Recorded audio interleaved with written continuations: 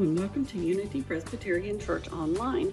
This week in worship, Pastor David continues our series on relationships with a look at what it takes to be a godly neighbor. Let's listen.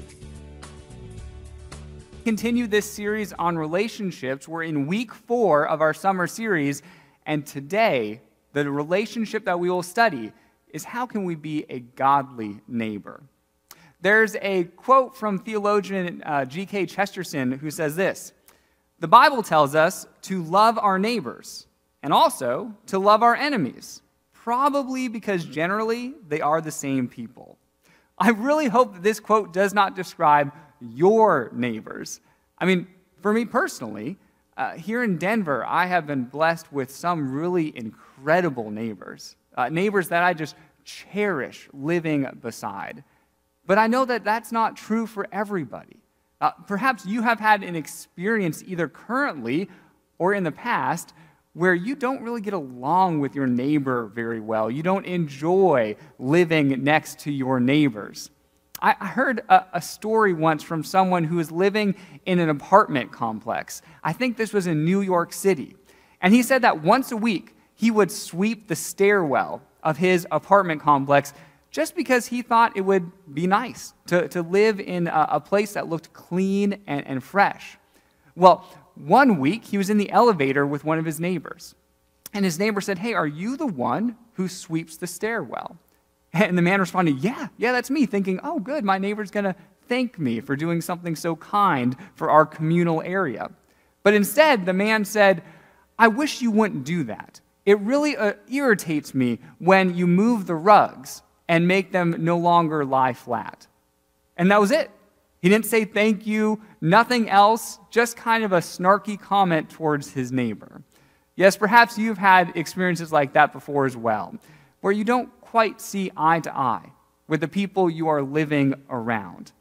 But I hope you can think of other times where you really cherish the people who live next to you, where you freely choose to share your life with people. Maybe you watch over their home while they're away, and they are the people that you can really talk to. Whether you go on walks through your neighborhood or checking the mail, they're who you do life beside and around.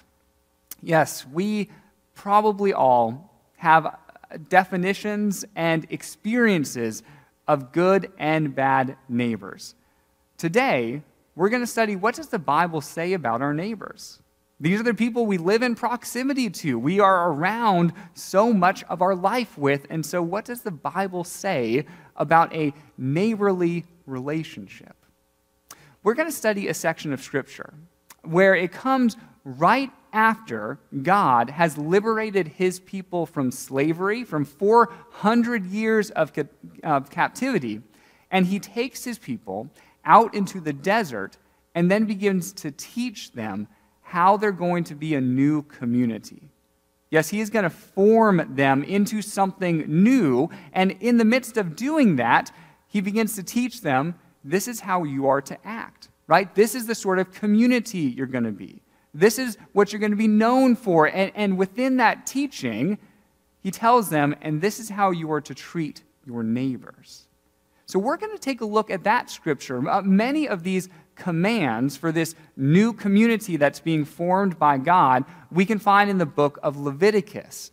And we're going to study a section of Leviticus in chapter 19 that speaks specifically to what type of, or how they should treat their neighbors. So let's go ahead and start. We'll start in chapter 19, verse 13. And we're going to read a pretty good chunk of Scripture. I want you to pay attention to how many times you see the word neighbor. It begins in this way. God says, "Do not defraud or rob your neighbor. Do not hold back the wages of a hired worker overnight. Do not curse the deaf or put a stumbling block in front of the blind, but fear your God. I am the Lord. Do not pervert justice. Do not show partiality to the poor or favoritism to the great, but judge your neighbor fairly. You shall not go around as a slanderer among your people, and do not do anything that endangers your neighbor's life. I am the Lord. You shall not hate your brother in your heart, but you shall reason frankly with your neighbor, lest you incur sin because of him. I hope you see that this new community that God is creating, how you treat your neighbor, is of utmost importance to God. Let's go ahead and we went through those pretty quickly, and so let's briefly look at some of the ways that God wants that community, that people of Israel that he's forming, to treat their neighbors. I mean, first he says, do not rob or defraud your neighbor. And then he gives an example. He says, if you hire a day laborer, make sure to pay them that day. Don't withhold the wages overnight, because your neighbor is going to be in need of those wages to feed his family. And so don't rob or defraud the people that you're living around. God goes on to say that this community that I'm forming will be known for how it cares for those with disabilities within the community. And so do not mock someone who cannot hear you. And do not put a stumbling block in front of someone who cannot see. No, we need to be known for caring for the disadvantaged who live in our community. Now, that seems like common sense to us, but 4,000 years ago, that was pretty revolutionary for the type of community God was creating. God says in this community, we are to seek justice and not favoritism within our justice system, so that your neighbor can be judged fairly. In fact, do not do anything that would endanger your neighbor's life. And finally, God says, and do not withhold or hold any hate in your heart for your neighbor.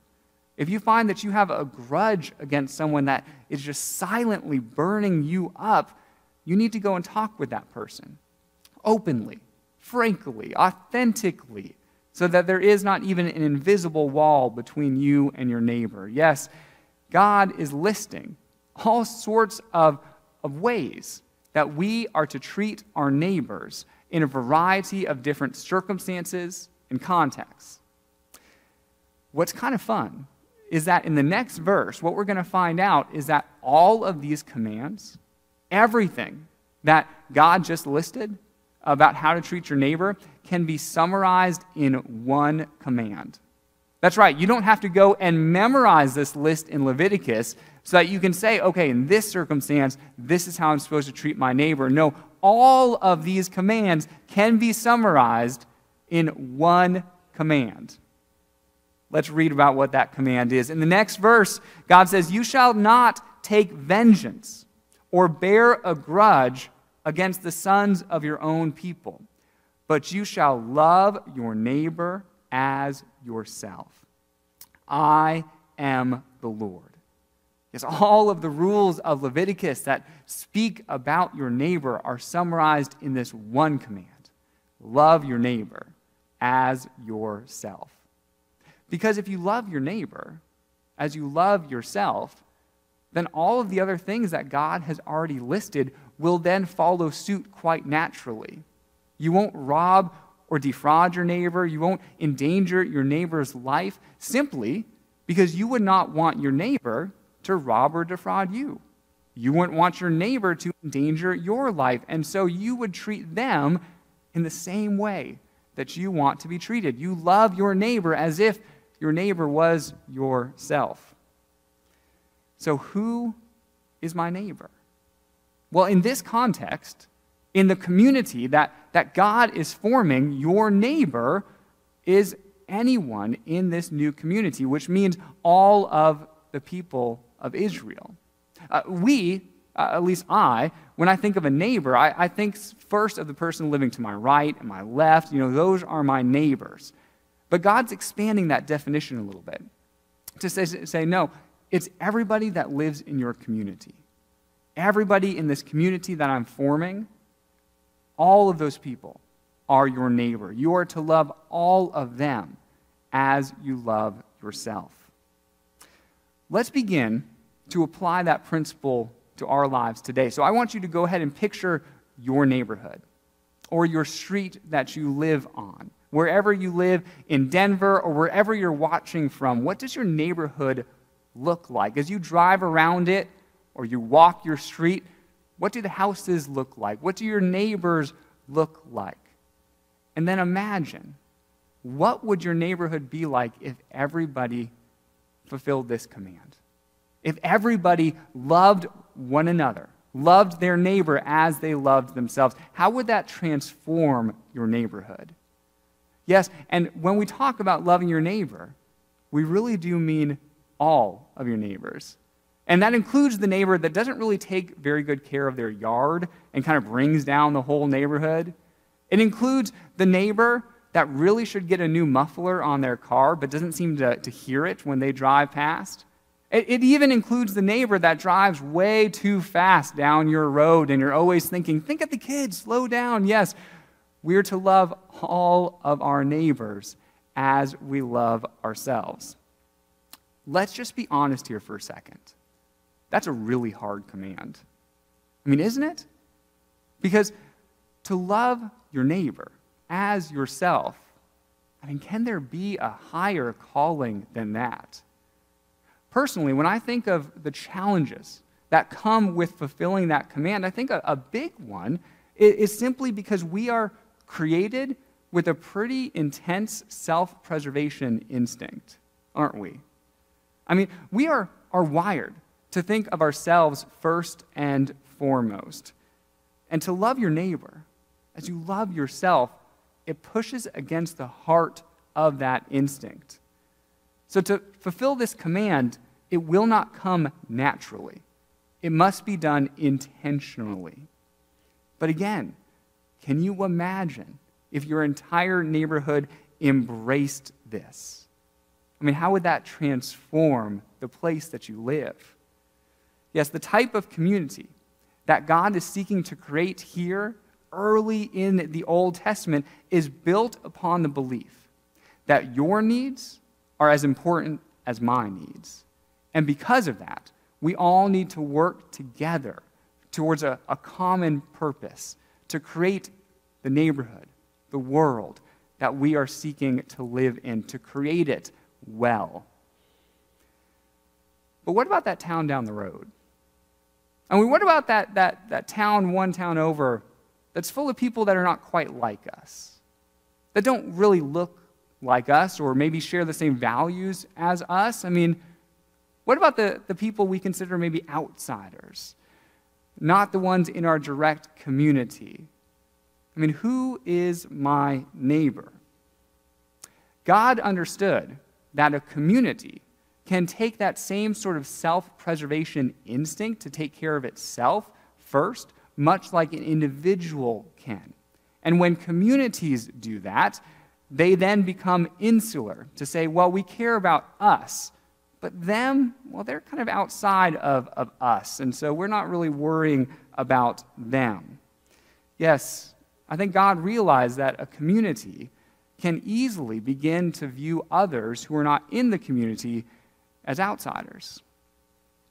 I think that's why just a little bit after the command that we just read, to love your neighbor as yourself, just a little bit after that, we read these words. And when a foreigner residing among you in your land, do not mistreat them. The foreigner residing among you must be treated as your native born. Love them as yourself. For you were foreigners in Egypt. I am the Lord your God. Who is my neighbor? Well, it's that direct community, right? It's my neighborhood that we are a part of, but God is now expanding that definition to include those that we wouldn't necessarily think would fit in our neighborhood, who might be considered the other or the outsider. They too are our neighbors.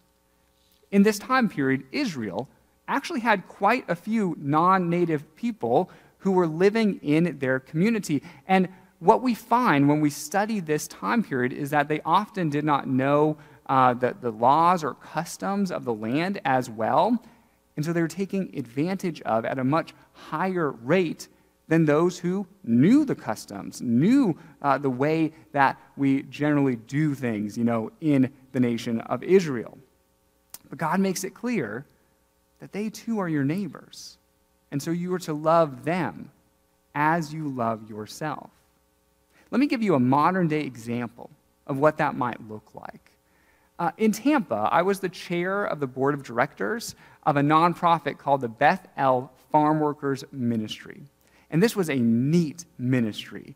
It was out in the Ruskin area, which is a rural area of Florida, and the purpose was to serve farm workers, to serve them food, to serve them opportunities, clothing, sometimes free dental care or health care. It was to serve the farm working population. Because in Florida, especially central Florida, there was a large group of migrant farm workers who would work long, long hours in the hot Florida sun picking the crops than that we could easily go to the supermarket to buy and benefit from. Well, what this nonprofit found that I was working with was that often these farm workers came from Mexico, did not speak English yet, and then were at risk, pretty high risk, of being taken advantage of when they were now in America. And one of the primary ways we saw this taking place was that some of the farmers would have the hired farm workers who they paid a very, very small wage to, they would have them live in a trailer on their property. But the trailer was generally very run down, and they would fit maybe 8 or 10 people all in this one little rundown trailer in the middle of Florida. And then to make matters worse, they would charge a pretty exorbitant amount of rent to the farm workers, even though they made very, very little from that back-breaking work. And this then perpetuated the cycle of poverty and did not allow then the farm workers ever to work their way out of this situation of poverty. Well, to this board of directors, that was a classic example of taking advantage of the foreigner living among you. I mean, when I personally saw a family of 8 living in this small, rundown trailer, I had to ask myself, would I be satisfied if that were my family? And if I was living there with my kids? And the answer obviously was a resounding no. And so then I thought, well, then I need to treat them as I would want to be treated. And I need to work on their behalf like I would hope someone would work on my behalf if I was in their situation. That is to love your neighbor as you love yourself. Do you see how God is expanding on this definition of who your neighbor is? Not only is it those who are in your direct community, but it is also expanded to include those who you may have once considered an outsider. Treat the foreigner as if they were a native born. Love them as yourself, for you were foreigners once in Egypt. So who is my neighbor? Well, Jesus continues to expand this definition. Yes, there's once a story of Jesus, and he is approached by a person who asks him, "What must I do to inherit eternal life?" And Jesus responded, "Well, you know the law. What does it say?" And the man replied, "Well, there's 2 commandments that kind of summarize the whole law. The first is love the Lord your God with all of your heart, soul, and strength." Hey, and if you recognize that one, it's because that's what we studied last week. That's the Shema, right? This foundational commandment to love God with all that you are. So the man says there's that. And then he also quotes what we just studied in Leviticus, and love your neighbor as yourself. And Jesus looks at him and says, yeah, you've got it. You do those 2 things, those 2 commands that summarize pretty much the essence of our faith, and you'll be just fine. You will inherit eternal life. But the man wasn't satisfied with that answer. I think because the man realized it's really hard to love your neighbor. particularly if your neighbor could be considered anyone. I mean, that's a pretty expansive definition. Can't we narrow that in a little bit, this man must have thought? I mean, can't we restrict it a little bit into just my kind of general circle? That makes it easier to fulfill this command to love my neighbor as myself. And so that's why the man responds to Jesus and says, well, who's my neighbor? Because he's looking for a more narrow definition, something more manageable to inherit eternal life. And do you remember how Jesus responds? He responds with a story. He says, I'll tell you who your neighbor is. He tells this story of a man who was beaten up and left for dead on the side of the road. And the most likely people to help that man saw him and walked on the other side of the road and left him for dead. But then the most unlikely man, a Samaritan, sees him and he puts himself in his place. He loves him like a neighbor and he cares for him. He tends to his needs. He brings him to a place to stay and pays for his needs. Yes, he loves him like a neighbor. He loves him like he would love himself. And at the end of that story, Jesus asked the man, so who was a neighbor to the person who was in need? And the man replies, well, it was the one who showed mercy to him. And what does Jesus say? He says it to the man, he says it to us. He says, so go and do likewise. Do you see what Jesus has done here? When we say, who is my neighbor? It's not only our direct community, our neighborhood. It's not only then those who were once considered outsiders, the foreigners living among us. No, now Jesus has made this a universal principle. All of humanity may be considered your neighbor. And you are to love your neighbor as yourself. How would that change the world if we all did this? I mean, if even just every Christian in the world did this and viewed one another like this, how would that change the world? To love the Lord your God with every part of you and to love your neighbor as yourself, this is the foundation of our faith. Jesus says everything can be summarized in these two commands. That's why I love that our church is opening up its manse to a refugee family in need, a family who has nowhere to go, because that family is our neighbor. That's why I love that this church is actively talking with the African American churches in our community to learn from them and advocate on their behalf, because they are our neighbor. I love that this church is seeking to fulfill this ancient command that summarizes the very essence of our faith. Love your neighbor as yourself. I encourage you, do everything possible in your life to fulfill this command.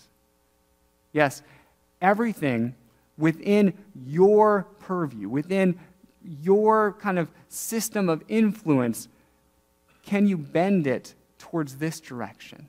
To say, I will live in such a way that I view all people as my neighbor, and I will seek to love them as if they were myself. Amen. If you would like more information about Unity Presbyterian Church, please visit our website at www.unitypres.org or visit us on Facebook. This is the Unity Presbyterian Church podcast. Have a great week.